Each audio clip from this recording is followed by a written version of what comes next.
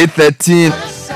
Phil Collins, Vintage, from the album But Seriously, released in 1989. Find a Way to My Heart.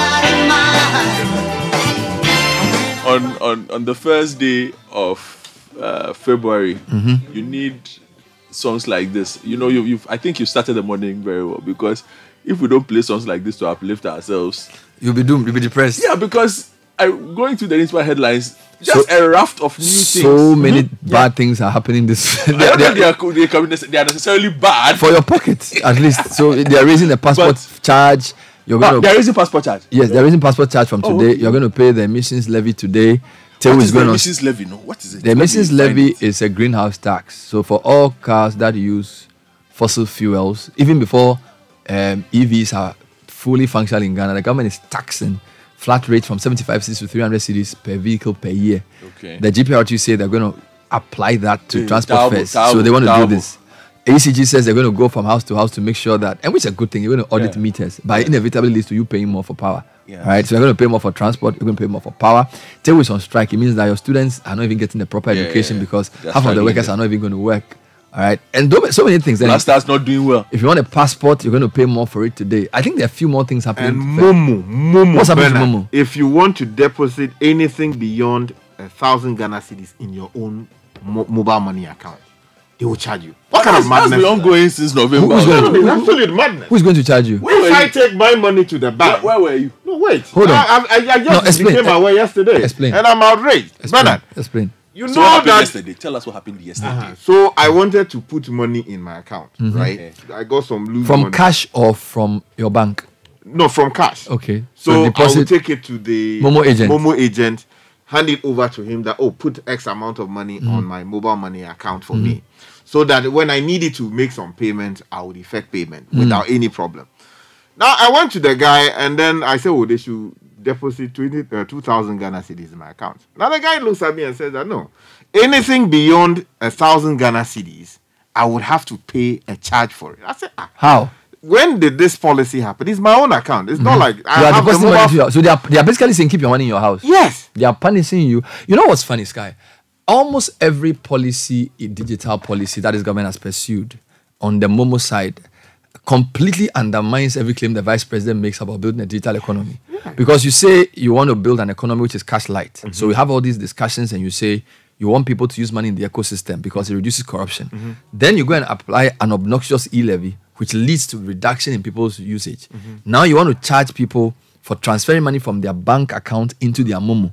I have money in the bank and I want to pay through Momo or vice versa. They are charging you. Now you go and deposit cash to a Momo agent, they are charging you. So even though they will say on one hand, we are building a digital economy, the fiscal policies of government on taxation clearly show it doesn't either believe in the digital economy or it's just a ruse. Because you cannot tell me that if I take 1,000 cedis to go and put in my own Momo account, to achieve the so-called digitalization agenda, the cash light agenda, the wise thing to do is to say, I'll punish you for because if I keep that 1,000 cedis in my house, nobody's going to tax me for it. But hold on, is it official? Did the guy tell it's official? Because somebody also tells me it's not on official. Let me tell you something. Charge. Do you know? So is the agent who is agent cannot take a charge. I'll tell you something. I work with artisans. I have a plumber. These days, when I want to pay these guys, they say, "Mommy, cash." There are so many people now, when you work with them and you say you want to send money to them, they say, no, for cash. So the digital agenda is seriously under threat. Do you get me? And I don't understand why a policy, see, this is what you do. When you want to get people into an ecosystem, you make it easy at the beginning to harvest everybody. Then when they get used to the service, you introduce the taxes bit by bit. But what these guys are doing is they are basically trying to tell you that if you put money in Momo, we are going to punish you. You get it? So I don't really know who's taking these decisions, whether the Ministry of Finance and the GRA are in sync with the so-called digital agenda. It just doesn't make sense. It doesn't. You know? So now, transfers from your own bank account to your own Momo account, your own Momo wallet, they are not even honest enough to tell you. So people are seeing it at the back end. A number of people have sent me slips showing that when they transferred money, you know that service is quite a good service. So you don't need to go to the bank. You have money in your bank account. You want to make a Momo transaction because maybe you pay your ECG through Momo. You go to your bank, you pull the money into your wallet, and you make the payment. That's what a good digital ecosystem is supposed to do, because you can then track it. If I came and give Nathan 1,000 cedis in his pocket, the government doesn't know. But if I send Nathan 1,000 cedis via Momo, the government knows. So the government should actually be paying me for using Momo. Do you get my logic? But for some strange reason, the government thinks that by punishing people for using Momo, they will promote digital economy. I don't get it. I don't get it. It doesn't make any sense. You know, so I really don't know what the people from the vice president team will be saying about this. But honestly speaking, it's a terrible policy.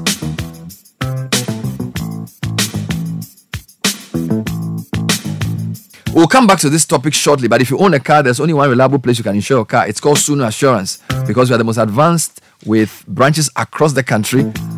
Call or send us a message on 055-271-980. That's 055-257-1980.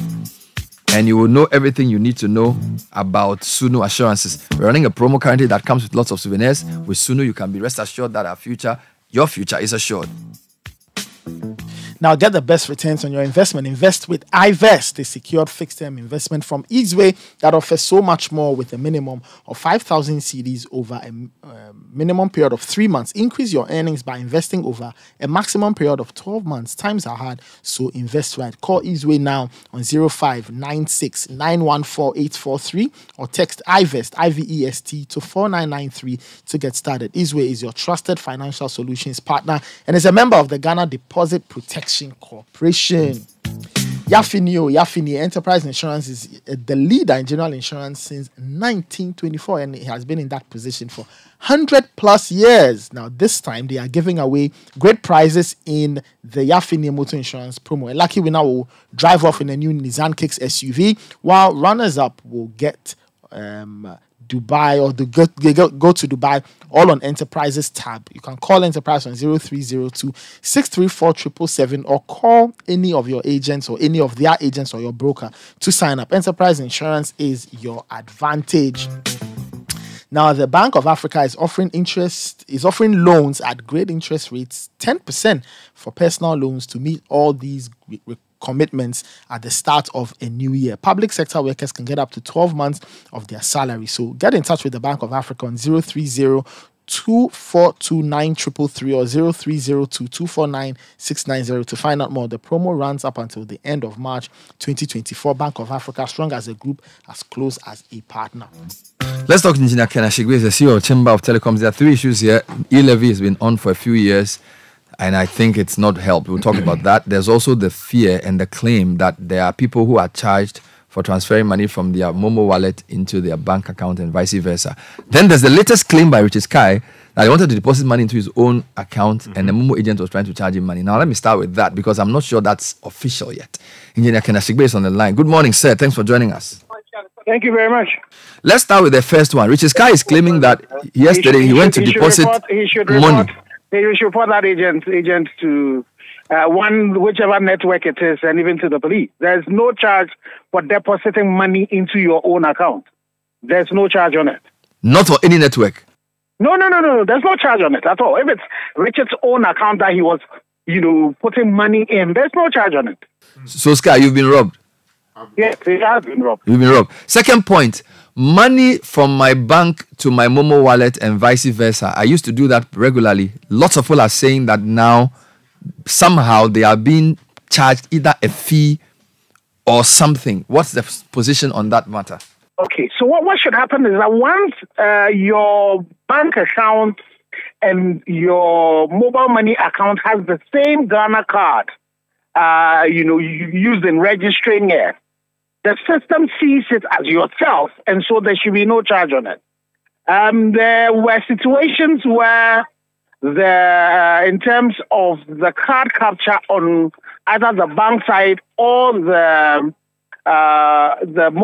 number side, the mobile money side, might have issues. And there was something that over the Christmas holidays we're dealing with that to make sure that those are aligned. So if you have a situation like that, you should report to either your bank or your mobile money company.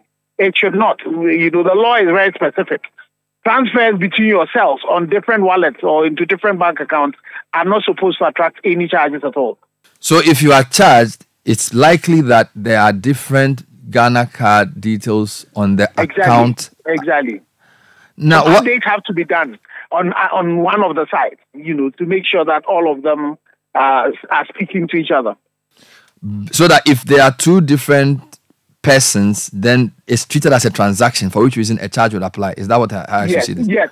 Because what will happen is that the system, the LMAS that GRA uses to authorize the charging entities, either the banks or the EMIs, looks for that unique identifier. And the unique identifier for us as individuals is our Ghana card number. When it is businesses, the likelihood of if there's an old thing, it could look at it.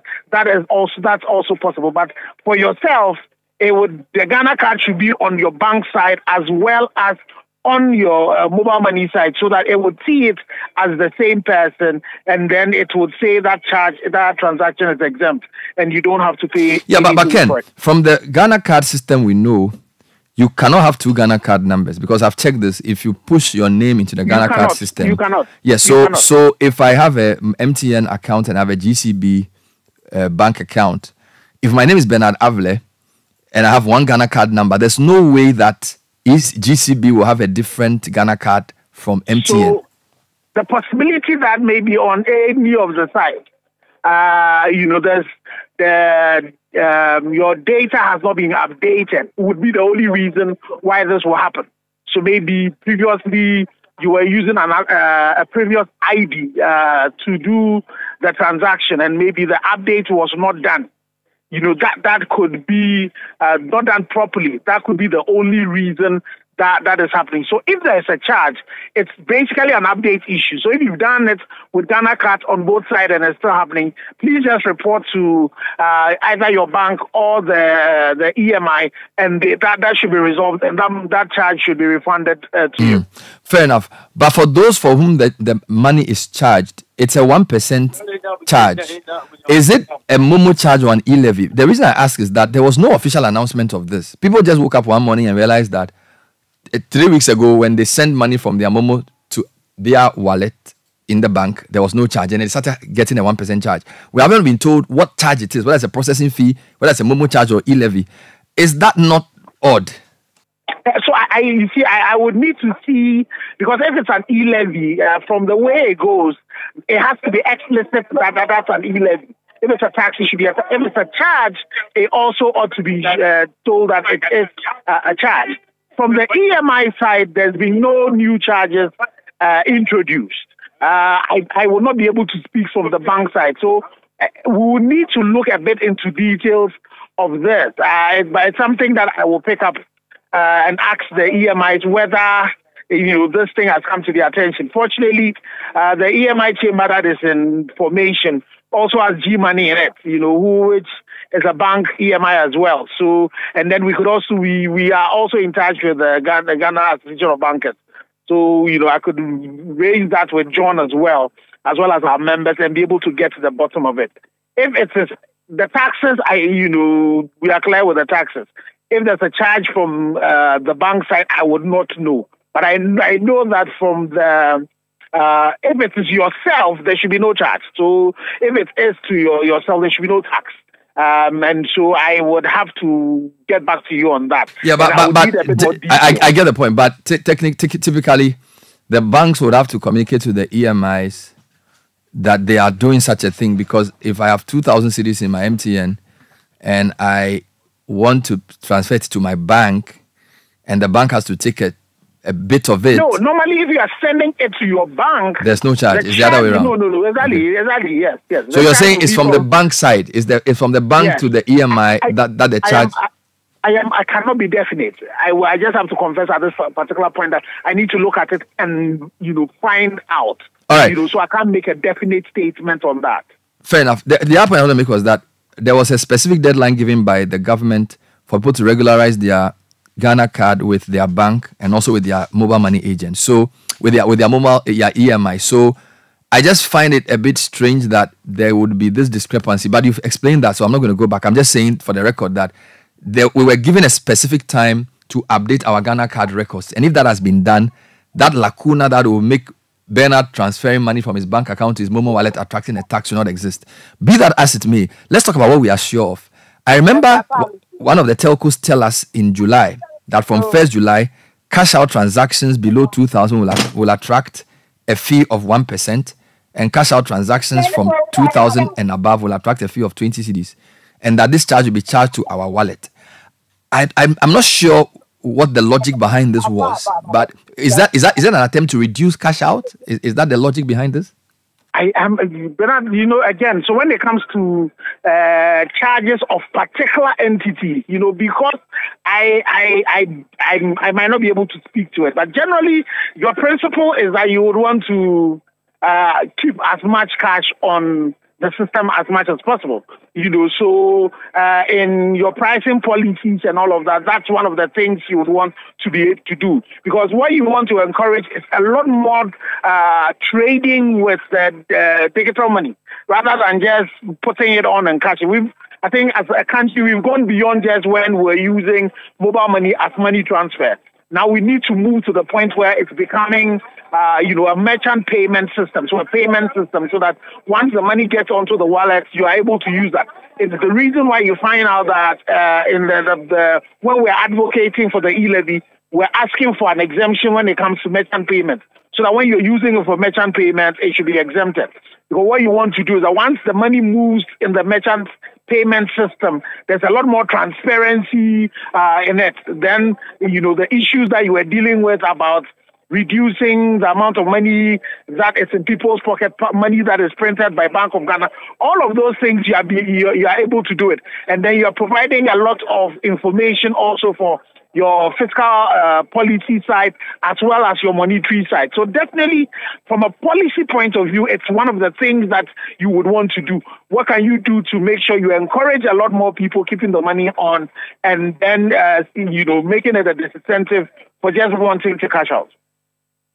A lot of people are texting this morning saying that they are charged by their bank for transferring money from the bank to their wallet. A number of people have mentioned different banks. So this seems to be quite widespread. So I want to urge you to engage with the bankers and properly understand what the charge is, since you're saying that from the EMI side, you don't have any such charge.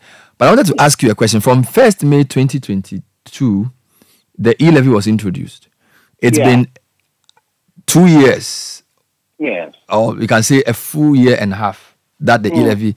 Has the chamber or the industry analyze the effect of e-levy on transactions, on anything? Is there a way in which we can tell that this e-levy has either reduced transactions or dampened mobile demand for mobile money services at all? Okay, so but we did a first report that we published. We did some GSME that I am pretty sure I can send, but that was.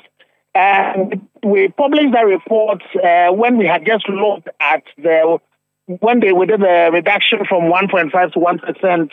I think it was just a few months.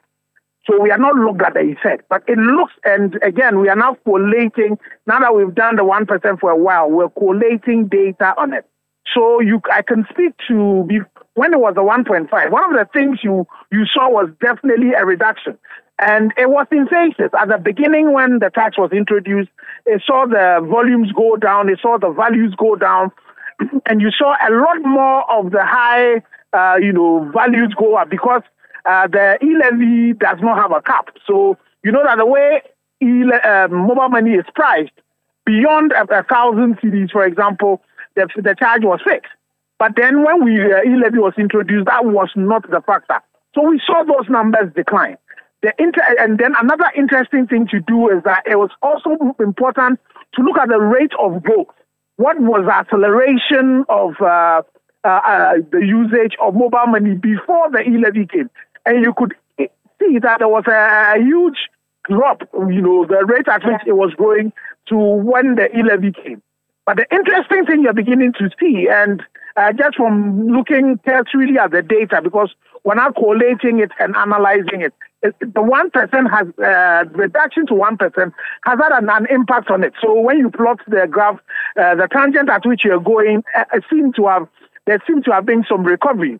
But you also need to factor in factors like inflation, because if you were buying a ball of KNK at what, 2 cedis now, and then you now are buying it at 5 cedis, then when you're sending money to your son to buy KNK, for example, you'll be saving a lot more money. So you need to factor the fact that, because prices generally have gone up, transactions might also go up. So you need to do some analysis about how inflation has impacted it. But definitely, from a cursory look, the 1% reduction seems to have improved factors. And then also, the e-levy definitely had been the damper. But there are other parts of the e-levy that might also have worked. The number of people who have come into the tax net might have been widened because our GRA knows a lot more people, because, all of these merchants and agents and all of that, the merchants, because they wanted to avoid the e-levy, they all had to register with GRA, and each GRA would know them. So there's that factor as well. In terms of mobile money as a tool for financial inclusion, as a tool for digitalization, e-levy definitely was against the whole principle. Taxing the transaction itself, had some negative effect. And again, I say that it looks as if the reduction has improved it, but a bit more detailed analysis of it is something we are doing, and I'm sure we would share the results very soon.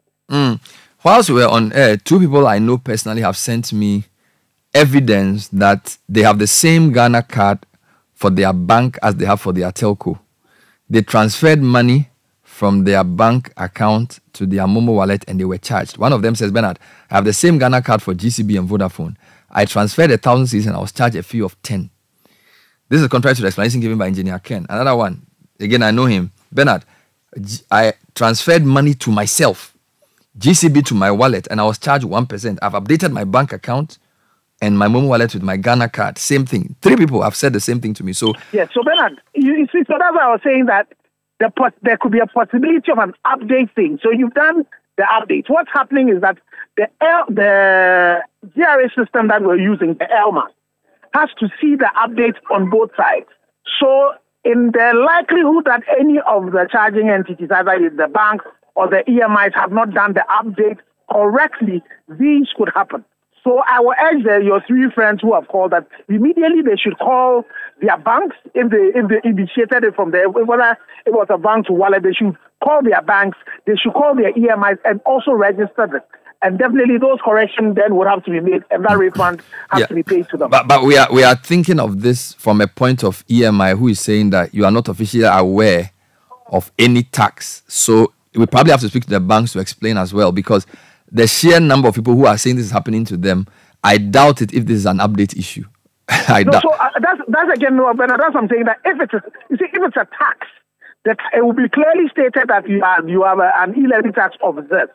If it's a charge on the fact that I transferred money amongst myself, if the banks decide that, now when you transfer money between yourself, there's a charge, I would not know. Well, the banks call it a fee. When you look on the description. No, so if it's a fee, then it's not a tax. So then we need to speak to the banks. So I'm sure John and Johnny Wa and the banks would be able to speak to that better than I would. So it's a fee. Now, on the Richard Sky issue, there are a couple of comments that seem to corroborate what he's saying, right? A couple of people have said that they go up. It says he deposited money into his account in Jolu, and somebody asked him, or he was basically told that he will be charged. I'm just trying to get the text message back for you. I can't seem to retrieve it now. But there seems to be a bit of that. Mauli, if you can. I deposited about 2,000 into my account just 2 days ago. The mobile money guy here. Yeah. He took 20 cedis for that. So the agent took 20 cedis? Yes, because he tells me that without they're not going to do so that agent, you should report to that agent. And to whom? This is not the first time. It's across. So you report to the EMI. Whether I don't know whether it's an AT money, Vodafone cash, MTN mobile money. MTN mobile money, and it is across. The moment you, Uncle Ken, take your time. When you transfer beyond 1,000 cedis anywhere. So again, you transfer to what? You pay. So you're not transferring. Okay, so sorry. Depositing cash into my personal. Don't attract any charge. So you should not be paying to any agent. It is what is happening. So Ken, what he's saying is that when you deposit amount beyond 1,000 cedis, your agent will take 10%. Yes. Of was it 10% or 1%? 1% of the amount. Yes. He will take it in cash. Yes. And it's happening it's wrong. all over. It's wrong. It's wrong. It's wrong. And you see, so definitely for the EMIs to know this, we as customers should be reporting, and we should also insist that there's no charge like that on deposit. So we should report to who? Where? No, you don't even need to go anywhere. Just call how do you call it, your EMI. So then if you dial the 100 number, you'll be able to make that complaint.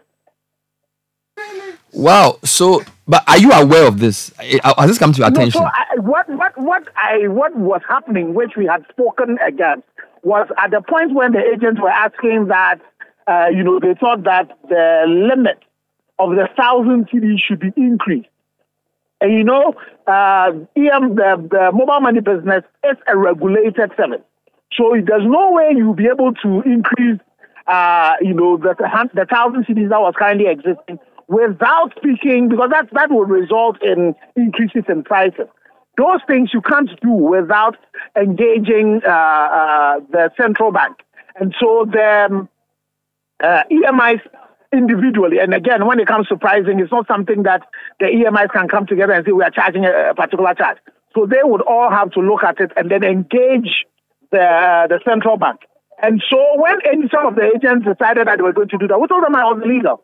You cannot be saying that when I am coming, and that one was more when you were coming to withdraw money. So when you're going to withdraw money and, it got beyond a particular, then they were saying, so what then they decided to do was that when you come, we'll only do 1,000 to you. But if anybody wanted to charge you extra, that was wrong. And so now if they are transferring it to now when I am depositing, deposits that should not attract any charge, that's completely wrong.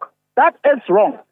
It's not the way the system has been done. So definitely, with this feedback, I would pass it on to the EMIs. And then also, I would urge everybody that when anybody wants to charge you that, you need to say that it's legal. Also report that particular agent, because there are a lot of agents who, based on that, would either be blacklisted or, will be prevented from doing business. And so we'll definitely take that up.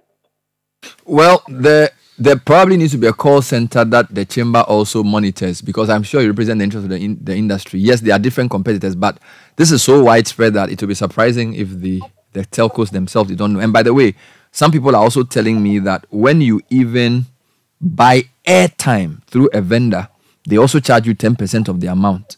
When you report to the telco, they tell you that that's how the agents operate. So the telcos even know that when you buy airtime through a vendor, they will charge you a 10%. Are you aware of this? I would say I'm not too sure a charge like that, because even at the point where we were discussing e-levy, when you buy airtime, it was not supposed to attract that.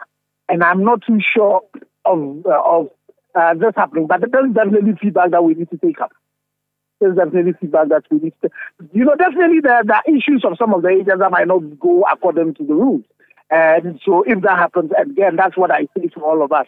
The only way the system would know, though the system also monitors this and they do a lot of, there's a lot of mystery shopping and other things that are done to be able to pick this out so that you can take out the miscreants among them.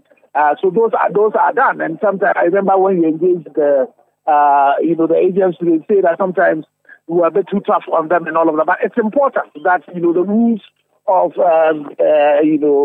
surrounding this thing are adhered to. Well, thank you. So you say you check on the other issues I've raised and get back to us. So we thank you for talking to us. Engineer Kenashigbe is the CEO of the Telecom Chamber. We've been discussing 3 issues. The first being a charge that Momo agents apply when you make a deposit of above 1,000 cedis. Some people have corroborated what Yoshika is saying, that when you go to an agent that you want to pay an amount beyond 1,000, they will say they will take 1%. Engineer Ken says we should report the people to their telco.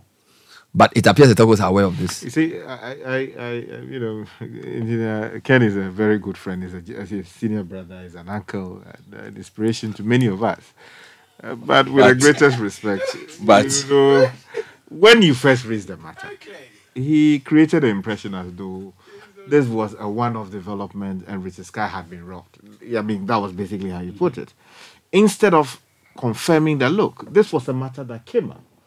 The guys complained about what they were receiving, and they had threatened that they were going to do A, B, C, D. And we had told them that don't do A, B, C, D, and that we were going to do A, B, C, D to deal with your problem.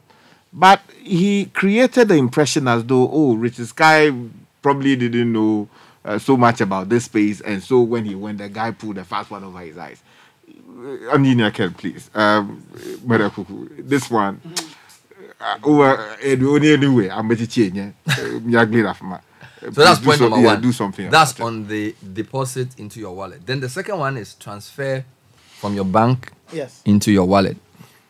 Too many people have confirmed. So Engineer Ken's initial explanation was that, maybe there was an update. There was a problem of an update issue because if Caleb Kuda is with a bank and he pulls money into his own mobile money, to the extent that he has the same Ghana card number, it's not a transaction, it's just a transfer. By the way, the money on your Momo account actually sits in a bank. Yes. So it's not even, so when you pull money from your bank into your Momo wallet, if you are the same person, it's still within the banking system. That's right. So it should not attract a charge. But the banks are calling different names. Processing fee.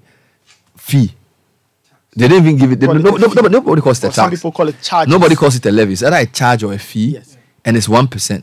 Now, this wasn't announced, and I think the banks are not being fair. Yeah. Because until people started reading the back end of their statements, they didn't even know they were being charged. The promise of Momo was made more useful by this policy where I don't remember last time I stepped in a bank. Yeah. Because everything I have that I put in a bank, You can just I pull it through Momo and I make my transaction. Now, if you're going to charge me 1% for doing that, basically you are saying to me, don't connect the two. All right? Which brings me back to the issue of digitalization, digital economy policy that's been trumpeted. I mean, how do you allow such, what's the word to use? Funny. Yeah, it's like you are undermining. So you've come up with this self-sabotage. Come up with this big thing. Oh, we are doing digital economy. The economy is digital. Then you're going to apply e-levy. And when you say you're going to get 6 billion, you didn't even get half of that. Then you say, okay, let's reduce the thing to 1%. Now we are told it's picking up a bit. So clearly the e-levy was a wrong decision. You even said the e-levy because of that. You can go to IMF. You've gone to IMF, e-levy is still there. So if you say you give us e-levy, I won't go to IMF. Because IMF really has policies that are very, very austere. Yeah. Okay. Now, you apply the e-levy and then you go to IMF. You don't even have the decency to say, oh, okay, then we are going to remove the e-levy. Okay, now you are sitting down and the banks are now taking our 1% when we want to work within the ecosystem. Then you say you want to apply come with a cash-light economy. I don't really understand. And there has to be consistency and honesty. I think there's a clear disconnect between the Ministry of Finance and their fiscal policies and everything the Vice President says he wants to do, which is why we haven't heard him make any comment on the e-levy. In fact, the only comment he made on the e-levy was when he went on air prior to the e-levy. He was interviewed and said he didn't think it was sensible to tax Momo. That's what he said. So has he changed his mind? If he's changed his mind, can he explain? Do you get it? This is we must hold people to their word. If you say it doesn't make sense, did you say it in 2021 and now you've changed your mind? It's very important. And there a lot of things being applied, people are not told. Even we who are educated, we don't even know. How can banks be taking a 1% charge without even having the decency to inform you? Do you get it? You, the bank, you know that I've synced my Momo with my bank account. Yeah. And I did it for 3 years. You didn't charge me. You want to charge me. You want to say, oh, Mr. Avile, from next January, I'm going to charge you 1%. You didn't say anything. You've kept quiet. Where is the integrity? Lack of it. You know how they get up and say IFRS, something. You want to tell me that you're going to take a fee from me. You don't tell me about it. Anything you do with a bank, they must tell you. I think Parliament should rise up and tell the banks that any amount collected prior to the public notification, because how can banks decide to just charge you 1% for a routine transaction quietly and then not announce it? You get it? Even in Ghana, when you want to charge any fee or levy, Parliament has to approve. Yes. And because this is tied to the e-levy policy in a way, it's not an e-levy, but it's a 1% charge. You cannot just get up and apply it. All right? And I feel the banks owe us an apology. I think, what's the name of the guy? John Ewua. Yes. He has to come and explain. He has to come. All the banks are touting their what do you call it? Their policies on know your customer, transparency, giving you the best rates, and then you start collecting money, you don't tell anybody. Well, what is that? Is that how they do it in Kenya? That they just get up and start collecting your money without telling you? And sometimes they don't even send you the text. So sometimes you have to go for the monthly statement before you see that they've taken the 1%. I mean, some of the banks, at least, and people have sent screenshots. No, Charlie, we have to be honest. You see, because the politicians are not speaking the truth, the banks want to follow. We don't have to agree to that. Godfrey, what's your quick comment on this matter? I don't have quick comments on the matter. I'm not, as you know, I'm not a Momo user. I am a Momo user. No, Godfrey is not. Oh, why? I'm not a Momo user. But you are the digital ninja. Yes. I am a Momo user. No, not at all. Is it like a policy or a personal reason? I lived in Kenya for nigh on 4 years. I have a very active M-Pesa account. You don't think the way it's applied here is the right? Yes, I've had several so conversations you voted with you about out it. of the Momo system in Ghana? Yes, I mean it impacts me in other ways. Okay, but so I don't keep a personal account. So much about it that you decide to opt out. I don't know so much about it, but I've used it in other places enough to know that I don't want to use the one that you're operating here yet. What's better about the place you went than what we are doing here? I told you, yours is primarily a cash out system. Which now we are being charged for. Yes, you understand. And it's a process that constantly keeps getting... You don't understand it most of the time. You understand? And it's money. You understand? Other than that, someone will tell you, what is 1 cedis to richest guy or 2 cedis to richest guy? It's money. That's a lot of money. You understand? So for me, I'm still not comfortable with it. It's just a personal decision I took. That until I get comfortable enough, to understand it, I am not yet going to opt for a Momo account. So I don't have a Momo account. But how was it? Can you just run us through how it ran in Kenya in your time?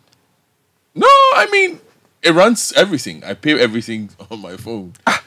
Look at this. I understand the charges and what they are. But I don't get charged for some of the things that we get charged. Ridiculous. Somebody's now telling me that he tried transferring money from his bank to his Momo wallet. And they are charging him a 9 cedi described as tax. So it's different from the one Nathan showed me, which was fee. So the first interview I Ken, it was more, you are transferring money from your bank account to your Momo. And then they charge you a 1% fee. Or they call it charge. Now this gentleman is saying, he wanted to transfer 1,000 cedis from his bank account. He mentions the bank, Stanbic Bank, to his MTN wallet. All right. Fee 0 cedis. Tax 9 cedis. There's a problem there. Then he says, I tried. Yeah. So you see that thing is confusing now, because when we discussed it with Ken first, it was like, if it's a tax, we would have known. Okay. So the question I have for this gentleman is, are you the same person? Yes. Are you the same person? Does Stanbic and MTN know you are the same person? Yes. That's the question. Yeah. Do you have the same Ghana card number? The details are the details. He says he is. Oh, he's responded. Yes, because before you sync your SIM to the bank account that belongs to you, all these checks are done. They would have to verify that this is your card. You indeed have a bank account. You actually own the SIM card that you say you are using for the purpose. And then they will do the thing in front of you. So you see it vidi gadochi. Or can we say that because the SIM registration was not done by the Ghana card people? You remember there was a dispute. So all the banks, if you put your name, Richard Sky, in their system, your Ghana card will come out. But the SIM registration was done by a different entity. Could there be a problem there? Do you get it? Because you remember the scandal that Blackwell had with the pastor. One of the things the Ghana card said to us was that it is impossible for anybody to have 2 Ghana cards. Nathan, if you mention Nathan Kwao and you put your ID, your thumbprint on the machine, there's only 1 Ghana card. So the point is there's only 1 Ghana card. So could the problem be that the mobile money company does not have the right details of the person? Which is what Ken is trying to say. How so when I go to the bank, they ask, when you first go, they ask for your Ghana card? Yeah. If you are setting up so the bank side account, is cool. What I'm trying to, this is a conjecture right now. I'm trying to say that you are Nathan Kwao. Yeah. Your bank knows you are Nathan Kwao by your Ghana card. That's true. But the Ghana card was verified by this company that used this device. But when it came to the SIM registration, the Ministry of Telecom, the NCA decided to use a different system. You remember that time? Yes. So they then came up with this system where you put your finger on some device. So I'm saying that, is it possible that the banks don't have access to that data, or the data that the telcos captured is not errors, the same as the data on the Ghana card? There has to be some clarity there. Somebody is saying Yeah. that the banks have included the Momo into the e-banking transactions. First, Momo mobile banking, then the second, internet banking, and the third is ATM. Now, because they already charge a fee for mobile banking, they merge the mobile banking with the Momo transfer. Didn't tell anybody. But that would be wrong. Is that how things are done in Ghana? That would be wrong. And what is the central bank doing about this? Johnny, why is the CEO of the Ghana Bankers Association on the line to clarify a couple of points? Good morning, John. Thanks for joining us. Hi, good morning, Bernard. So a couple of points. Thanks for having me. Yes, a number of people have complained that when they transfer money from their bank account to their mobile money wallet, they are charged what has variously been described as either a fee or a charge from their bank. I spoke to Kenashigbe of the Chamber of Telcos, and he says from the EMI perspective, they are not aware of any such charge, and that when you transfer money from your bank to your Momo wallet, if you are the same person, it is not a transaction, and therefore it should not attract a charge. Is this the same view of the bankers, or the bankers have a different view? It's basically the similar view. But the situation that we have observed is we have some of these customers who have updated their bank records with the Ghana card. Unfortunately, the details that they have on the Ghana card, which they presented to the bank, is different from the name combination on their telco wallet. So you are Bernard, maybe V. Avle, but and the Ghana card validation combines both your name and the ID on the card. So the system that does that authentication, and if it cannot verify that you are the same Bernard V. Avle who owns an account at Bank B, then you are likely to have a charge which potentially is a charge that should be reversed. And it's a reversal mechanism that has not been working as seamless as we're made to believe when we started this process of GRE. There's a reversal mechanism. It is not automatic or immediate. Sometimes there's a delay in the reversal, and that is where people see some of these charges. But it is nothing new. No bank has introduced any new charge, as far as we are concerned, any new charge without recourse or notification to their customers, and or a charge which is not properly so advertised in their banking premises, on their website or their other platforms.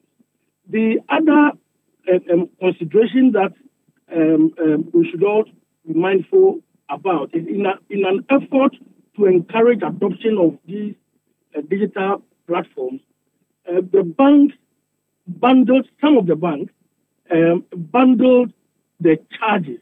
So you find my bank, for instance, will say e-bundle. So e-bundle is anything electronic.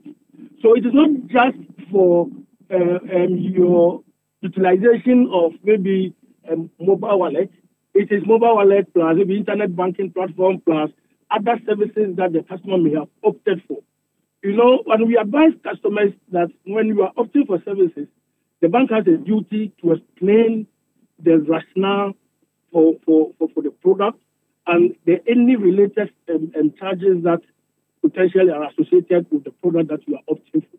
And we advise clients to, at that point of adoption, be conversant with, the kind of charges. Yeah. But there's nothing new. Nothing has changed, John, as far as the banks are concerned. So from your first answer, which is very similar to Ken's answer, the problem might lie in synchronizing the data that the bank has of me as Bernard Avle and the data that my telco has of me as Bernard Avle, using the Ghana card as the basic descriptor. That's the same thing Ken said, which is the same thing you're also saying. Am I correct? Yes, that is correct. Good. Now, if that is the case, do you not think that the banks and the telcos ought to come together to audit? Because there's something you guys call KYC. So you want to be sure that the Bernard Avle who's having an account with UMB is the same Bernard Avle who's having the MTN Momo wallet. So if we've noticed from the prevalence of people who are complaining that they are being charged this amount, then clearly there's a problem with the data that both you and the telcos work with. If you follow my logic, so that in your own interest for KYC and in the telco's interest, there has to be a meeting of minds so that Bernard Avle at UMB is the same Bernard Avle at MTN. But as we speak now, the number of people who say they are being charged suggests to me, based on explanation, that there's a lot of errors in the data that the banks possess, or the telcos, or both, about who they're really working with. There is a potential data, the data issue or data consistency issue here, but it may not necessarily be as simple as maybe laying it at the doorstep of a bank or maybe a telco, because if a bank has verified Bernard Avle at the bank, the data the bank is holding on Bernard Avle is correct. So it is Bernard Avle who must demonstrate to the bank that it is the same Bernard Avle who has this telco number which is linked to that wallet, except that perhaps at the point of registering at the telco level, there was a prefix or there was a certain name combination or some other data change that happened there. So one leg of the verification perhaps had a problem. But you know that during the same registration, there were some issues with the verification process. But for the bank's verification process, because we do it real time and on site, I can say with quite a high level of confidence that so long as your data on the Ghana card is updated at your bank, the records your bank has on you is authenticated. Yeah, but John, I get that too. But if John, luckily for all of us, the government announced that the basic thing you need to register anything is your Ghana card number. So whether it is my account at UMB or my MTN wallet, there was a deadline for which we were all supposed to have one Ghana card number for every SIM number we had. You remember that time? So, and from what I understand from National Identification Authority, John Ewuah has only one Ghana card number. You can't have two Ghana card numbers for John Ewuah. So if John Ewuah is banking with ABSA and John Ewuah has Vodafone, once he has put a Ghana card, so even if he writes John K. Ewuah or John Y. Ewuah, because it's the same Ghana card number that the bank has, that the telco must have, that discrepancy should not arise. Do you get me? So it's not about the syntax of the spelling of his name. The Ghana card is the basic unit. And since there can be only one Ghana card per person, it is impossible for that kind of error to exist if indeed John Ewuah used the same Ghana card. So the explanation you and Ken are giving still does not fully lie, because unless you're telling me that Ghana card is lying when they tell us that John Ewuah can only have one Ghana card number. Okay, so and there goes the issue once again. We embarked on comprehensive public education when this Ghana card for verification purposes for banking transactions, gained currency sometime last year. The preference of the banks was for it to be, as was initially planned, to be the sole identifier. But we had issues because not everyone has a Ghana card. Even people who are registered for Ghana card were not getting access to the card. Again, you have issues of offline verification failures and a whole bunch of complications around the verification, which my understanding is presently, have been resolved. But we did not actually come to the point where we could say as banks that without Ghana card, you cannot do e-levy or what's the name? Mobile money transfer from your account to your wallet. So long as the bank has a valid ID of you on their file, you can still, the money is yours. You can transact. And that is where the challenge is, that we haven't as a country come to that decision point where we say, if you do not have Ghana card, you do not have access to financial services. Well, John, I remember, unless I'm mistaken, there was a definite announcement that without a Ghana card, you will not be allowed to do any transaction. I even read it on air. There was even a deadline, October 31, for the telco side. And the deadline was given for everybody to make sure their Ghana card was the sole unit of registration for their financial services and also for their telco. So unless I'm reading a different hymn book. No, we did. And even in our public education, we emphasize the deadline. But unfortunately, we are where we are, where people have, cash sitting in their bank account, and they are saying we have applied for Ghana card. NIA is unable to issue us a Ghana card. I have money in your bank, I want to transfer to my Mumu, and you are saying no, when I have a valid driver's license on it, or a valid passport on it. So it came to that point where it is legitimacy of the funds. I mean, are we able to still identify this person? If the answer is yes, you cannot stop people from having access to their funds. And that is where we are. And when it more or less became politicized and we didn't put our foot down as a country to say that Ghana card is the sole identifier for all banking transactions and mobile financial services transactions. All right. If we had all done that, then there will be a push factor. I have a lot of people coming to our offices here saying that, they checked their accounts at their bank is not updated. But the bank cannot automatically update you.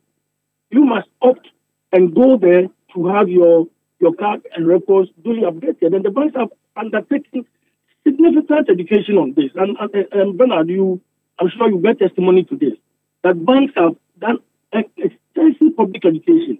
Bank of Ghana did extensive public education.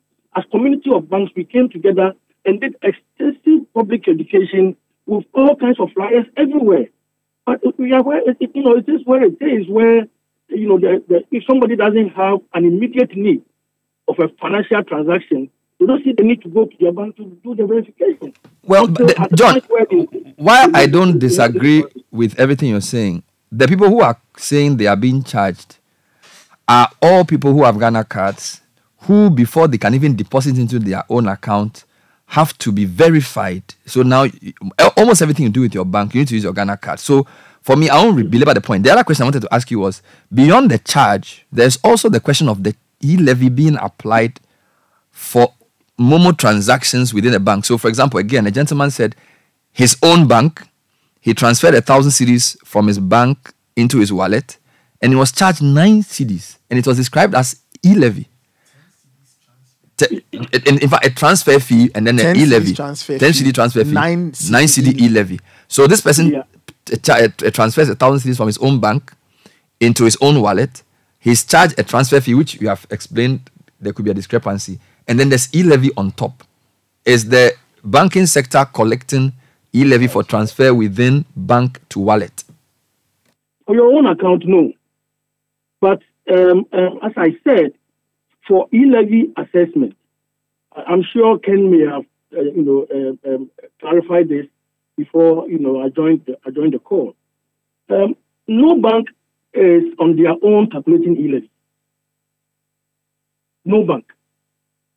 Can you repeat what you said? Can you repeat what you said? No bank on its own is calculating e-levy, what is chargeable or what is not chargeable. Every transaction, electronic transaction, goes to the ELMA system, that is the GRS system. That is where the assessment is done and feedback comes, and the various charges are applied. If through this process a wrong charge is undertaken, there's supposed to be an auto reversal mechanism where maybe the fee is not applicable, but for one reason or the other, either connectivity issues or maybe a wrong assessment, a charge is levied. There's supposed to be an auto reversal mechanism that should come in to reverse this. I covered it initially by saying that reversal, it doesn't happen instantly. So there are times that you may have done a transaction where you may have wrongly been charged e-levy maybe today, but there's a credit reversal 3 days time. Of course, normally the credit reversals, we don't come to complain about them. But when the transaction happens now, a greater percentage of the time, there is a reversal, except that sometimes if you are a frequent user, it will be difficult for you to be able to link or identify each reversal to each of the perhaps illegitimate charges that you may have encountered. But no bank is sitting there using calculator or their system to calculate e-levy. It goes into the GRA platform, and notification comes, whether it's applicable or not applicable, how much of e-levy that should be levied. That's how the system works. So we need to be very clear where the issues are. There are issues, of course, and JRA working on the banks and the telcos. There's a standing committee in place looking at all these issues. But when issues such as this charge that you referred to come up, I prefer that we get evidence of it, and then we can follow through to see exactly what may have happened. John, I'm happy to forward to you all the people who have sent me evidence of the e-levy and the charge from their bank to wallet. At least about 10 people have sent me screenshots. I'm coming. Let me send them to you so you can follow up. I just want to. No, you can send to me subsequently. But yes, I just want to also just mention this. When this issue came up sometime last month, early part of January, I got calls from some media houses who forwarded text messages to me. We did follow up, and the reversals were done subsequently, not because of our follow-up, but the reversals were processed. Wonderful. Except that, as I've said, the reversals were not auto, as in almost instantly reversed. But sometimes there's a complaint that is lodged, which results in the reversal. Sometimes the system does auto reversal, and inconsistency in timing is what perhaps is creating the problem. Okay. But I'll be very happy to receive the data that so I'll send them to you.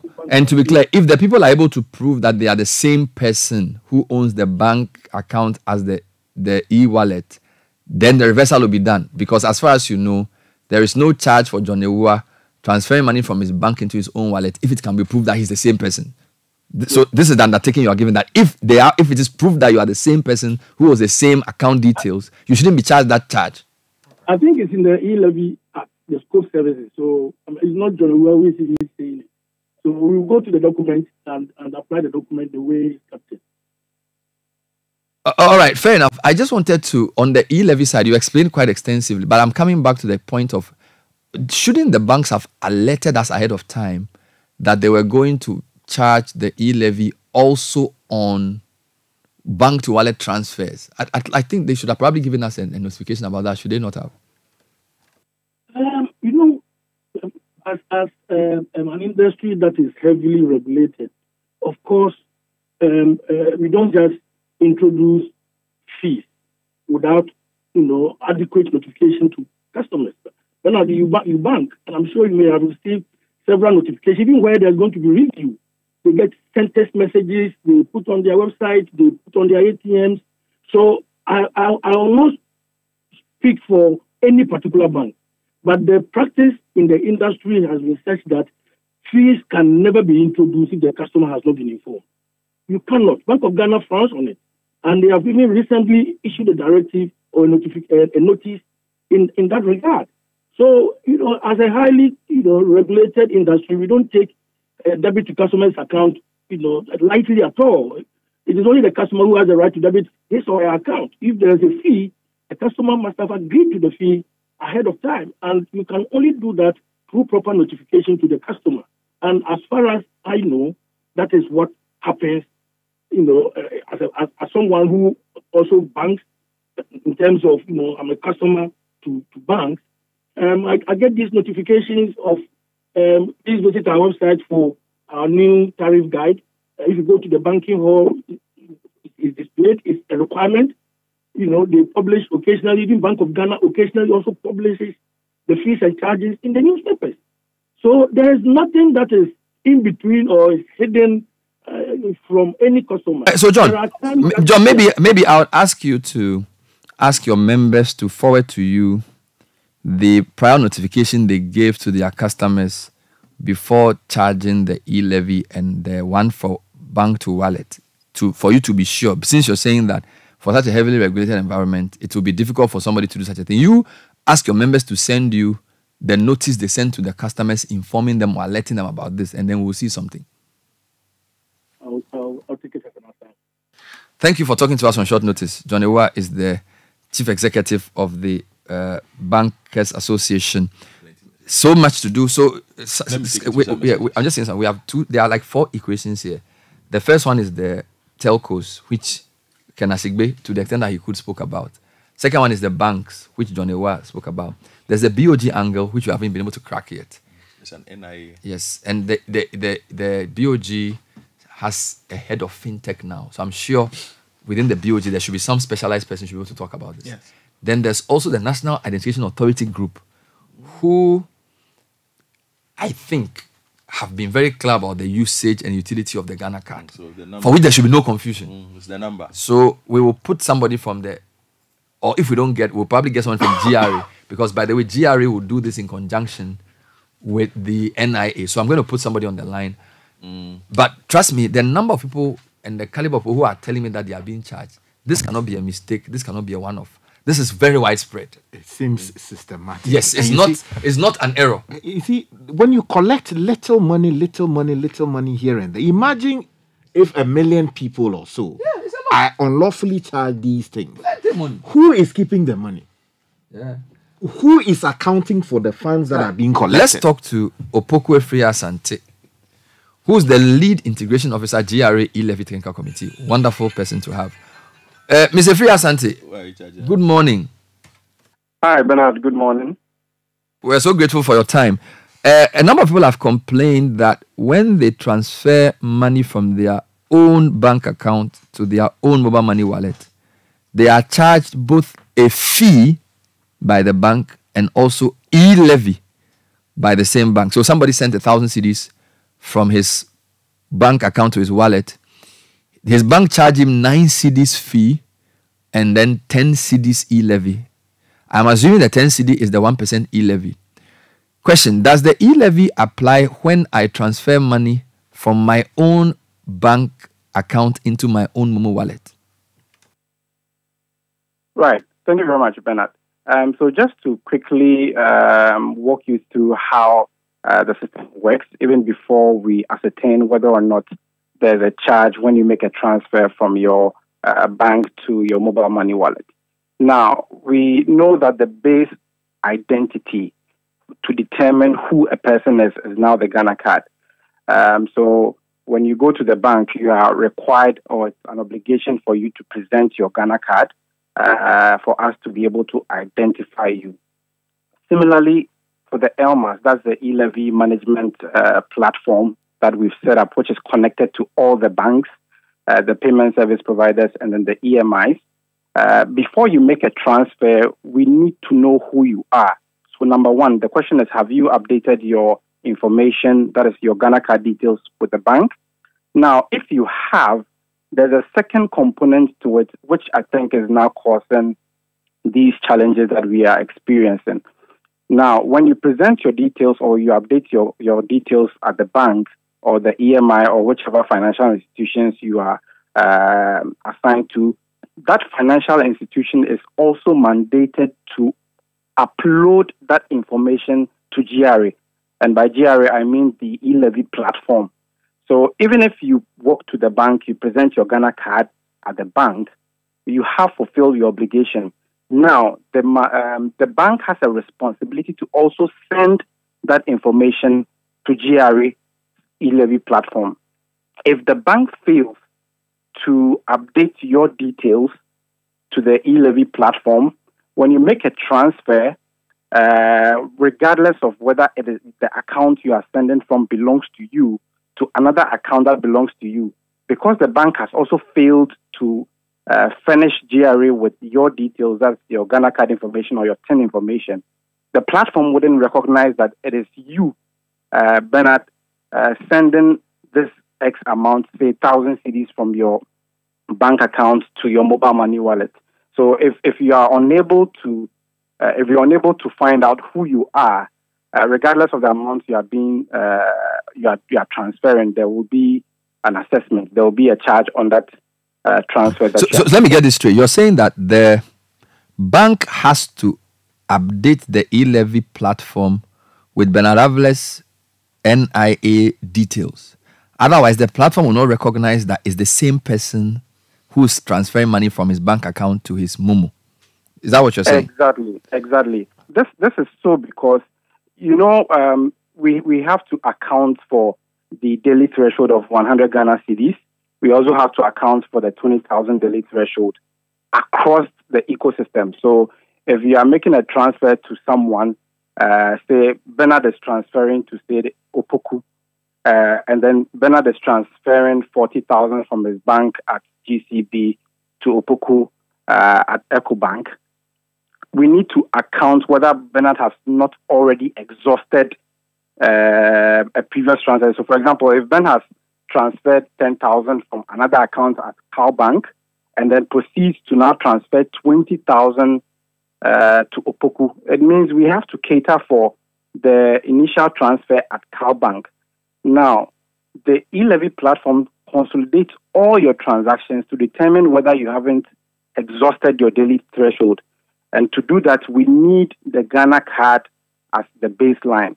So each bank, each charging entity has an obligation to push your information, that is your Ghana card information, to the e-levy platform. Although the customer may have already done that at the bank also now has the responsibility to do that on behalf of the customer. Okay. That's fair for now, but let me get this straight. My Momo with MTN, the money in there technically sits with the bank. So if I do a Momo transaction, how does the platform know that I have done the transaction, for which reason the e-levy must be charged? Because it could be that my Momo wallet sits with CalBank, but my bank could be Zenith Bank. So just walk me through how the platform is able to know that it's the same person. Is it just the bank, Zenith Bank in this case, that needs to send you my information? Or does the MTN bank in the case of which my wallet is also need to send some information for the platform to know that it's the same person? Just clarify that. Okay, good. So yes, MTN, as in Mobile Money Limited, which is an EMI, also shares that information. They manage your wallet. So they share that information, or they upload that information to the platform. Then the bank would also, on their leg, do same. So when Mobile Money does push your information to the e-levy platform, then Zenith Bank also pushes your information to the platform.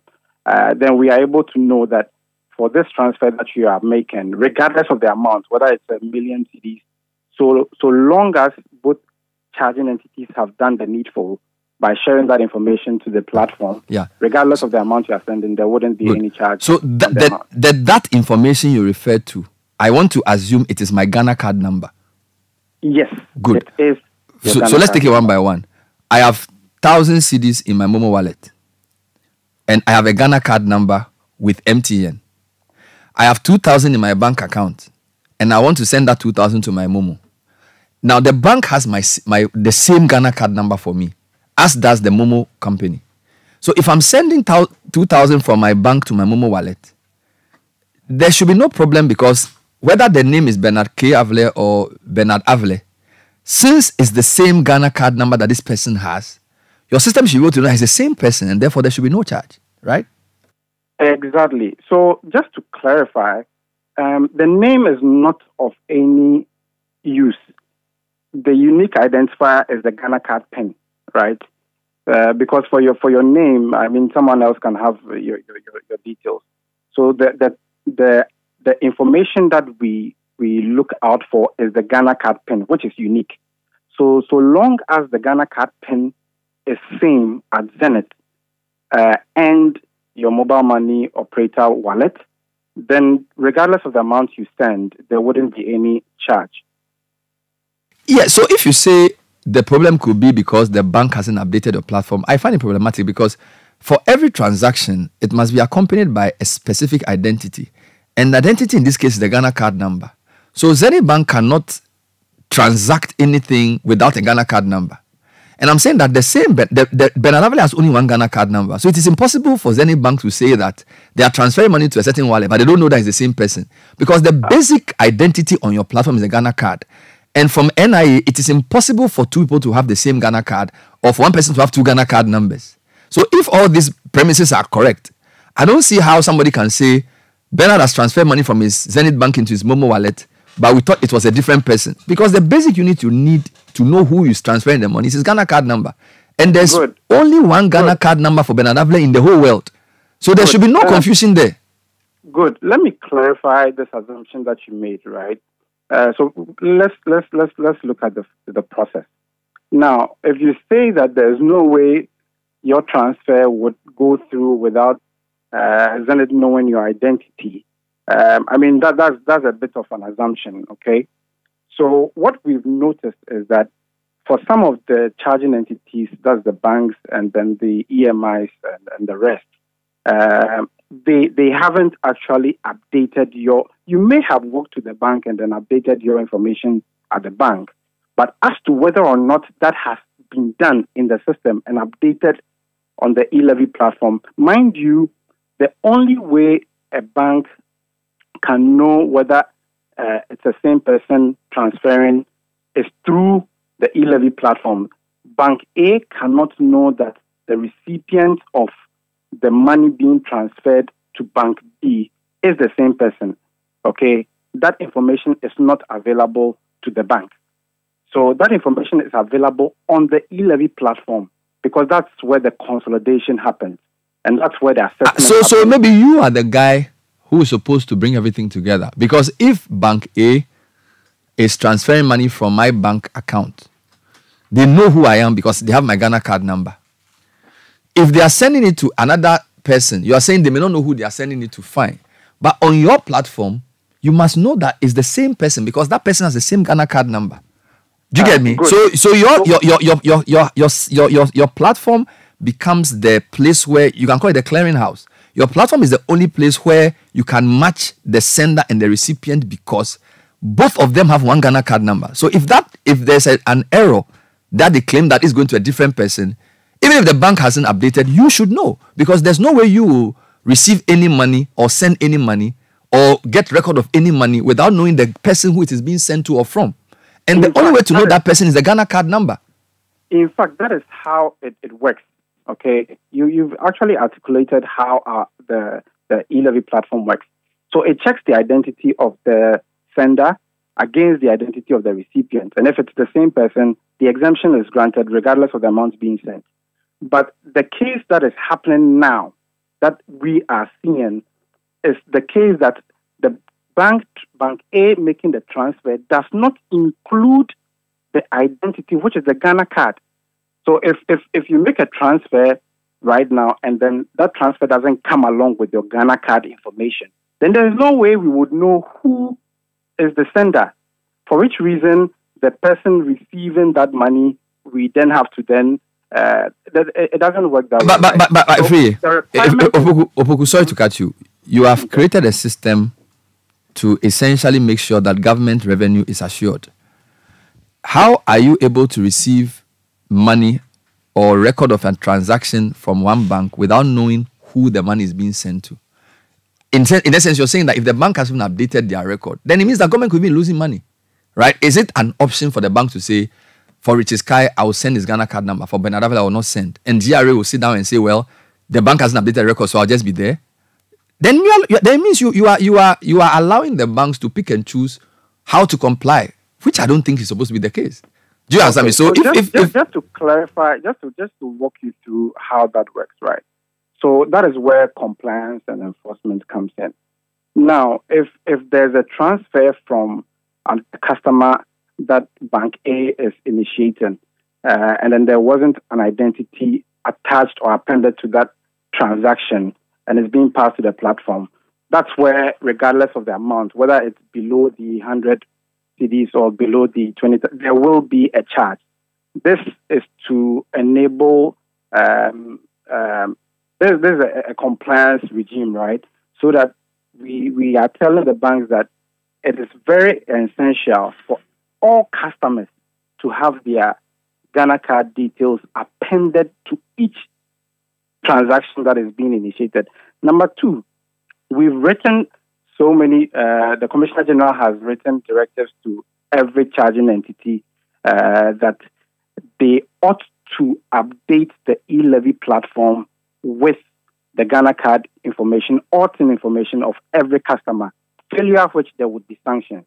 So when you look at the sanction regime, GRA has embarked on a lot of sanctions with respect to e-levy. Now, we have to look at it from the bank perspective. What is it that is happening that banks are unable to append identities to transactions? That is where we should be looking at. In terms of us enforcing on compliance, the GRA has done it. But Opoku, seriously speaking, I mean, look, we are talking about AML, right? Anti-money laundering. We are talking about knowing your customer. You're telling me that a bank can decide that they will do a transaction, and despite all the government laws about Ghana card being the only form of identification, in fact, we're even told that your Ghana card, your Ghana card number is your TIN number. So, in fact, when I'm filling my form, there are certain times that when I use my Ghana card number, my TIN number appears. You're telling me that a bank can decide that they will not put that information out in this 2024 of anti-money laundering. What if I'm doing drugs? What if I'm sending money to terrorists? How are you going to know? So, if you're telling me that the banks can comply, and if they don't comply, you enforce by sanctioning them, that completely undermines all the big English we've been speaking about, anti-money laundering, all these things they say, Basel 25, whatever they talk, Basel 4, Basel 5. Honestly, there's a big gap in the system. I'm not trying to blame you as a person, but I'm just saying that the whole thing sounds confusing and very unclear. The person at the center of all this is the BOG and the GRA. If you really want to make sure that you are collecting tax from the people you know, you cannot sit down and let banks choose and pick whether they will send my Ghana card number with a transaction or not. Because that's a major threat to the whole system. Do you get my point? Let's get this understanding. I think you mentioned AML, which is very key in this whole value chain, right? What is being discussed here is that there are two angles, okay? So even though for purposes of tax or purposes of taxing the levy or assessing the levy, at the time of the transaction, that information may not have been shared or uploaded to the common platform or the e-levy platform. That doesn't mean that we do not know who sent that transfer. Okay, so the bank has records of its customers. They know who each and every person, they know all their customers. But what I'm saying is that when it comes to assessing the levy, for purposes of assessing the levy, that transfer needs to be routed through the e-levy platform. So two things. The bank knows who their customers is. So when it comes to AML issues, I don't think there's a problem there. But when it comes to assessing the e-levy, that information needs to be routed through the e-levy platform. And that's where the conversation is being held. But you are only concerned about collecting your e-levy. So you don't care whether the bank, by failing to supply my Ghana card number, I am being charged for a tax I'm not supposed to pay. Because if I am transferring money from my bank to my own Momo wallet, and I am the same person who has registered with the same Ghana card, you will collect my money because the bank hasn't done what it's supposed to do. So why am I paying 1% for a work that the bank has not done? When you find the bank, do you transfer the money back to me? Right. So that is where we come back to what we call the refund processes. So we have what we call reverse. I think Mr. Ewua talked about the automated reversals, right? So there are two scenarios that we've created to help customers. We have reversals. Reversals happen in a day. So if we are able, or if the bank is able to detect that, okay, this customer is sending money from their bank to their mobile money wallet, but for some reason they were charged, immediately the bank is able to reverse and then to credit that customer's account. Now, if a day passes, that is 1 day passes, that money would have then been transferred to the consolidated bank, in this case, let's say GRA. Okay. Now, if the customer would need to get their funds back, it has to go through the bank where the transaction happened, and then the bank will now communicate with GRA that, okay, we wrongfully charged this customer the e-levy, for which reason we are applying for a refund on behalf of the customer. And then GRA would look at the transaction to ascertain whether or not the refund is warranted. And then if it is, GRA then refunds that transfer, that e-levy amount to the customer. So by way of policy recommendation, what's the best way this can work? Because a lot of people calling this morning are saying they are being charged e-levy on transactions within their own ecosystem, from my own bank account to my own wallet. We've noticed this problem. You've spoken about the reversal process, which is after the fact. Based on everything we discussed today, will there be any recommendations as to how we should proceed going forward? Because, by the way, we all want government to get money. And for me, if you keep charging money that I don't deserve to pay, people can opt out of the system. We know the e-levy first round didn't do well because people didn't understand or like it. So this problem we are discussing can also affect people's options. They can go back to a cash-based society, which we all don't really want. So the GRA must be concerned if people are being wrongly charged and paid back after the fact. I hope you get my point. So what is your recommendation as to how the telcos, the banks, the GRA, and the Bank of Ghana ought to work to solve this problem? Yeah, so I think there's a standing committee that has been discussing the way forward with how the administration of the whole electronic transfer levy program, right? From the BOG, Ministry of Finance, GRA, and then the charging entities as well. Number one, we need to establish a baseline, and we all need to agree that in order for customers not to be charged, there needs to be some level of compliance from the charging entities. So what this means is that the more a charging entity is non-compliant, that has impact on their customers. So for example, once the charging entity fulfills the obligation and then makes available the information that is necessary or that is required to implement e-levy, there wouldn't be any charges on their customers. So that is foundational. So the whole policy has to be looked at from another perspective, which is compliance. The more the charging entity is compliant, the more their customers will enjoy the exemptions and then not have reason to complain. That is what I think that's how the conversation should be approached.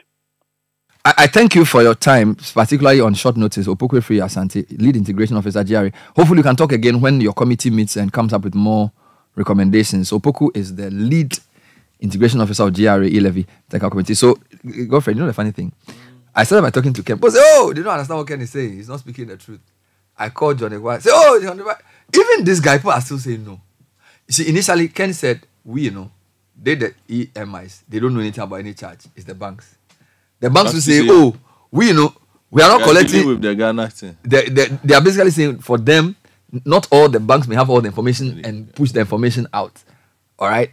Then tax people are saying, well, the banks may not be updating on the Ghana card details of the person sending. So it's possible the person sent to himself, but the system treats as a different person. I really want to know what the BOG thinks about all of this. They are the only person who hasn't spoken yet, right? Take some comments from me. And in all this, they should be very concerned. Yes. About money. Yeah, because we don't play with money. We don't play with money. You see, it's quite obvious there's a gap somewhere. It's terrible. And it needs to be shut quick so that customers and their monies. But do you really believe this explanation that because almost everybody who's telling me don't that ask if they I are being believe. charged, Sky, these are people you know who work some even work in banks, and they are telling you that I have the same Ghana card that I've used for my Momo as my bank. So how can the banking system say they don't know you are the same person? It is not possible. I don't understand. It is and they are not saying possible. because the bank has not updated.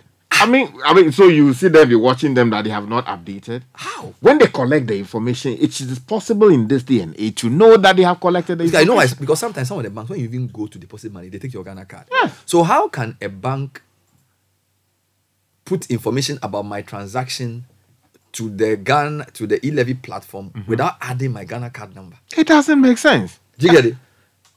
It doesn't make sense. And Bernard, I mean, a good friend of mine asked a very important question about if you do not know the ID of the person to whom the transfer is being made, why didn't you terminate the transaction? Exactly. You understand? Because you have to know who is sending what from where to who. And if you cannot match that, oh, this money is coming from. And you've told us that you are not using name. Yes.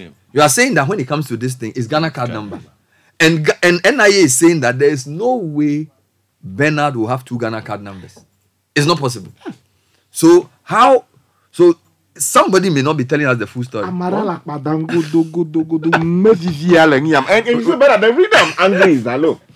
These small monies that the people are collecting. When it aggregates, it's a lot of money. You can buy a house at Trasacco Valley. Trasacco Valley service small. You can buy a whole city. Because look, we were told recently that so many trillions of Ghana cedis were moved around through mobile money.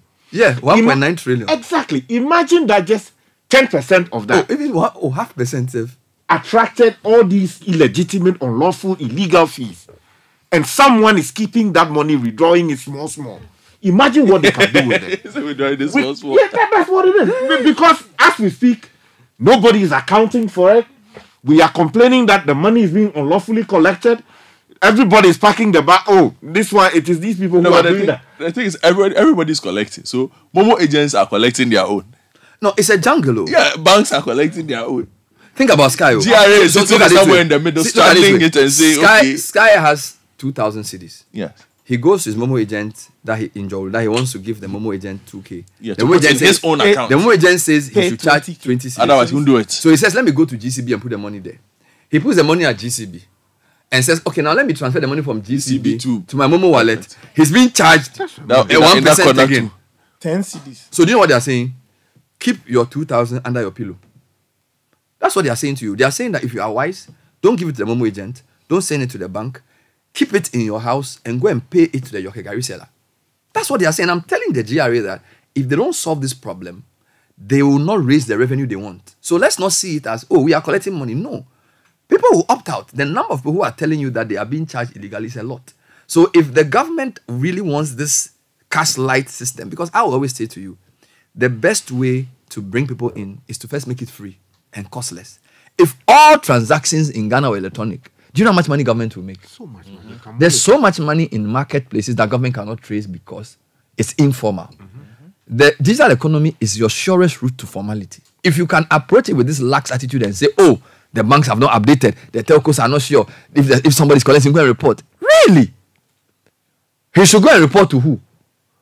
That he has his 2,000. Why should he report? He will keep it in his house. Now, brown envelopes will increase. Yes.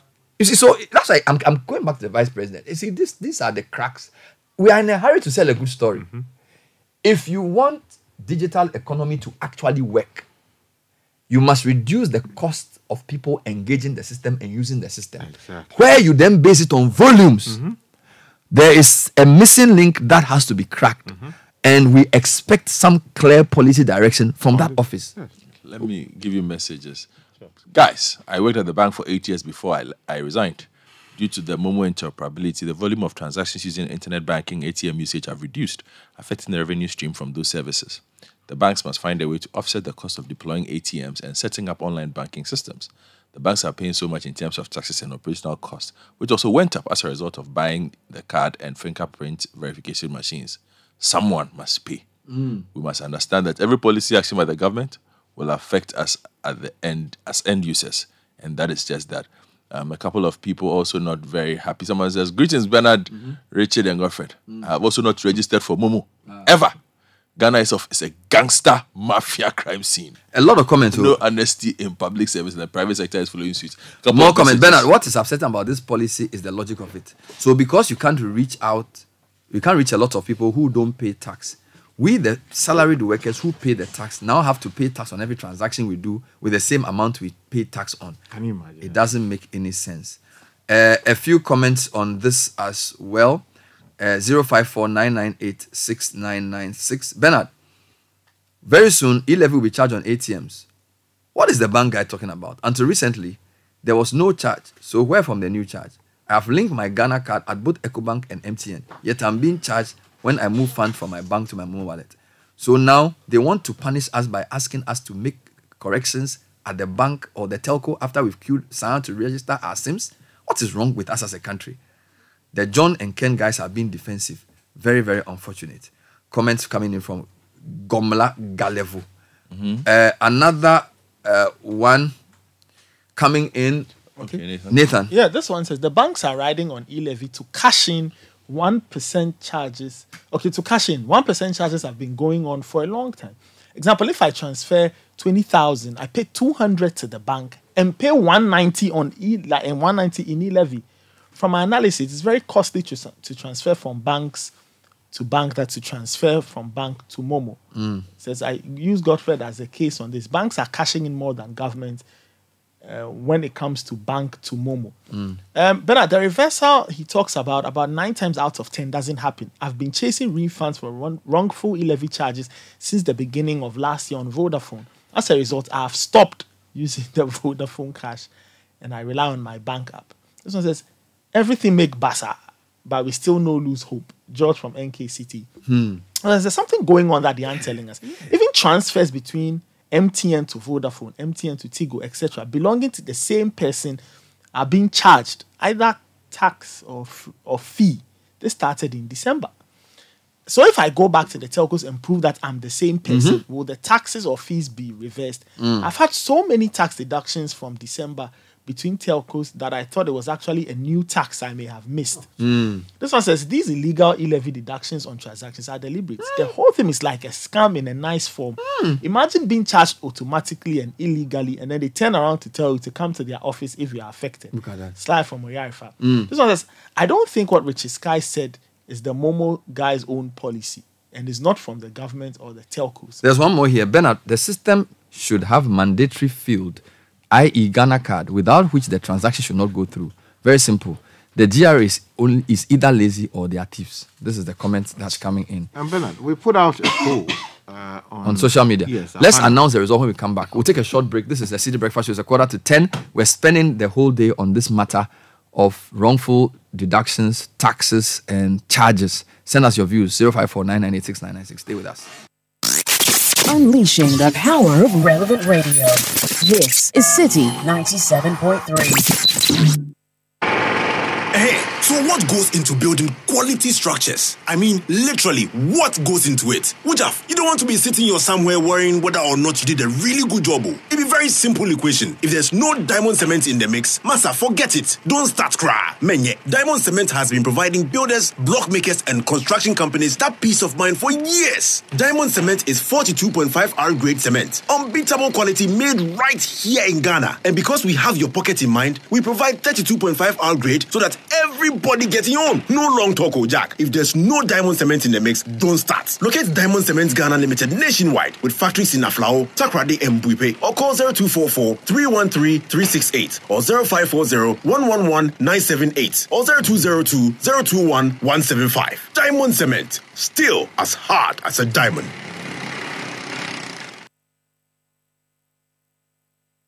Honey, I was looking for just 50 cedis this morning for the taxi driver. I searched through all your trouser pockets. I couldn't even get 1 cedi. Hey, why? Madam, now no more chubu. Every peswa is going to the bank. Hey, what kind of pepe is that? Haven't you heard? I want to increase my savings so I can get 10% reward in the UBA Super Savings promo. 10%? Oh yeah, 10%. Open a new account or grow your existing account by a minimum of 300 CDs each month and get the chance to be rewarded 10% per annum interest rate on your growth every month. Whether regular savings, kiddies, next gen, or target customers, this is your chance.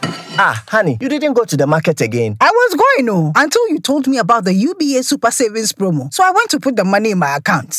So what are we going to eat? Hey, gentleman, you're on your own. Me too. I want the reward some wine. UBA Super Savings promo. Earn more, enjoy saving. UBA, Africa's global bank. Join the conversation on the Citi Breakfast Show on Facebook at facebook.com/Citi97.3, Twitter at twitter.com/Citi973, and Instagram at instagram.com/Citi973 with the hashtag CitiCBS. Mr. K. Things no they be. Charlie life no they go. Me I need Momo. It's Charlie mommy Momo. It's Charlie mommy cash. Unleashing the power of relevant radio. This is City 97. Things no they be, life no they go. It be top I know they see, cause me I don't know. When see Charlie, mami momo, hami momo, mami momo, give me momo. Make I just give up, cause life makes slow. And Charlie give me formula, the boys still blow. But for now, mami momo, hami momo, mami momo, give me momo. I wake up in the morning, Charlie, nothing in my pocket. No feel what for your boy, how I go fi move rocket. It no be easy for the GH, Charlie, you for suffer and the MP getting V8. I take my paycheck and it be taxes in Kwan. Politicians like Ole, yawa tactics in one. The speeches and the long talk, Charlie, they be too much. But we know they see things and they know they do much. It be one this, one that, one plan or another. One presser in an interview, we know they help a brother. Go the market, see the price, them they rise on very supervised. They go bring tears to your very eyes. Boys know they seat up, Charlie with the tire. When I ice make red, cause the system be fire. Make the boys give me momo, make the boys sort me out. Make the boys come through, cause the game brought me things know they be, life know they go. It be top I know they see, cause me I don't know. When see Charlie, mami momo, hami momo, mami momo, give me Mami Momo, Nathan. Mami Momo, mami. Hey! Start the new year with easy and secure movement with SG Ghana. Get reliable motor insurance and receive free fuel for your car. Buy or renew your Sound Drive insurance with SG Ghana from now till 31st of March and get free fuel of up to 500 cedis for your trips. It's time to hit the road with reliable insurance and free fuel. Visit any SG Ghana branch today and get the cover you need for your car plus free fuel to take you places. Sound Drive plan is underwritten by Alliance Insurance. Terms and conditions apply. Societe Generale. The future is you. And if you're looking for a one-stop solution for all your needs, look no further than the Breeze app. The Breeze app has the most affordable rides in town, and you can also pay your ECG smart meter prepaid bills on the app. The app also offers you instant car insurance and gas cylinder refill in minutes. We've got you covered, but that's not all. You can even shop for items from any shop or market near or far, and Breeze will deliver them to you instantly. Breeze can ship it right to you here in Ghana. Say goodbye to stress and say hello to convenience with the Breeze app. Download the Breeze app on the App Store, the Google Play Store, and experience the ease of having everything you need in just one app. Now, Standard Water is the trusted brand you should be friends with if you are trying to solve your water problems. So if you want sachet water, bottled water, dispenser mounted jar water, or customized water for your parties or special occasions, Standard Water is your number one choice. Call them on 0202 055 703 or 0547 334 385. And this ad is FDA approved. Now, if you're a business owner, insurance is incredibly important. When you have a business, you are not only responsible for your livelihood and goods, you are also responsible for your clients, customers, and all of that. So, SIC Insurance PLC has an array of insurance policies for your business. It covers property, workmen's compensation, key persons, motor, public liability, business interruption, and so much more. Talk to SIC Insurance today on 0800 100 055 or 0302 823 100, and you'll be glad you did. SIC Insurance, our promises are sacred. The speeches and the long, but we know they see things and they know they do much. It be one this, one that, one plan or another, one presser in an interview. We know they help a brother. Go the market, see the price, them they rise on very supervised. They go bring a few more insightful comments on this topic, Nathan and Co. This one says, Bernard, the agents do not want to transact more than 1,000 cedis. This is explanation for Richard Sky's problem. Okay. Sky, so come and listen to this. Now, this is the reason. Telcos pay 4 cedis on 1,000 cedi withdrawal. Remember, withdrawals above 1,000 cedi attracts just 1% fee. That's 10 Ghana cedis. 4 Ghana cedis goes to the agent. So if a client withdraws 10,000 cedis, the agent gets only 4 cedi commission. Now, agents have costs. They travel to banks for cash. They operate shops, rent, electricity, etc. To manage these costs, it won't be business-wise to allow transactions above 1,000 cedis for mere 4 cedi commission. To mitigate this, they advise that clients pay more for such withdrawals, or they ask you to withdraw in thousands. This is from Enoch. Remember, the agent makes more commission from small withdrawals. Please tell the banker that we citizens do not capture these details ourselves. We only provide ID and the telcos and the banks capture. How does that mismatch affect us? Or how is that mismatch our fault? That's what you're trying to say. The only ID acceptable is the Ghana card for both telcos and banks. How is their data inconsistency? Please check this. This is the exact question I was asking Yes, another one. Bernard, I have a business merchant registered with business certification and bank account. Also holds same business certification with my Ghana card on it both. Now my merchant, not agent Momo, linked to my bank. Now I move cash to bank or from bank and they charge me. Now the worst is sometimes the transactions will not be successful, but the charge will be taken. It takes a week for you to get a refund. Things no they be, life no they go. All right, so there was a poll that we put out, and we asked people to tell us the. So here's a question we asked on Twitter: are you charged a fee when you make a transfer from your bank account to your Momo account? Join the discussion with the hashtag CityCBS. Well, guess what? 88% of the respondents said yes, we are charged a fee when we make a transfer from our bank account to our Momo wallet. Only 12% said no. So Sky, the eyes have it. And this is a very, very big one. So almost 9 out of 10 people who we polled say they are charged for sending money from their bank account to their own Momo wallet. So if they are claiming the bank have not updated their record, the platform of GRA with the Ghana card details, then it means that they are not doing it for anybody. Yeah, that's right. You know, if this number is to be believed, it is serious indictment on the system. I just give up because life makes slow. You know, Bernard, see, I just stepped out briefly, and every single guy out there was telling me that what we are discussing is something they've been dealing with, but they don't know who to tell. And these are people who are, with the greatest respect, lower down the ladder.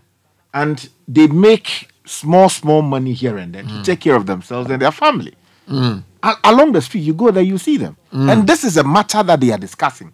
Now, the question you ask yourself is, do our policymakers just make policy and throw it out there without actually policing the policy to ensure that it is effective, it is achieving what it is supposed to achieve? People, it should not touch, it is not touching them. Things people are not to collect, they are not collecting them. Because the whole idea of bringing about this mobile money thing is to help us get to a certain destination.